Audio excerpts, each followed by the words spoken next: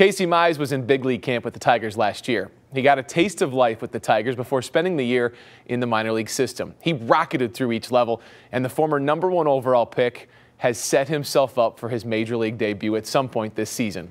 We sat down and talked one-on-one in Lakeland.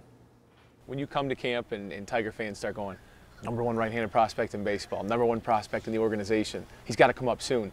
Do you handle that pressure well? Do you expect it? How do you take that in day to day?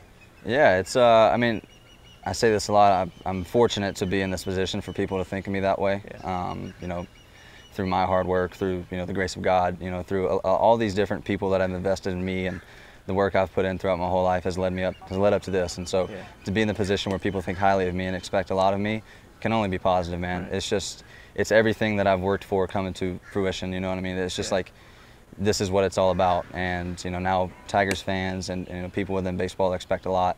And it is a lot, but, you know, I'm just going to do, you know, the best I can. I'm going to work really hard on a day-to-day basis to, you know, fulfill some expectations, but mainly to fulfill the expectations that I set for myself, because I'm not going to be able to make everybody happy. Everybody has different expectations of me. You know, he's going to be, you know, a bust. He's going to be a Hall of Famer everywhere in between. You know what I mean? I'm not going to be able to fulfill everybody's expectations and their guesses, but I'm just going to try to perform really well and make a lot of people happy, including myself. That's really my goal. He is polished. He's a professional. I watched him throw that first live bullpen session. It is a different sound when the ball that he throws pops that mitt.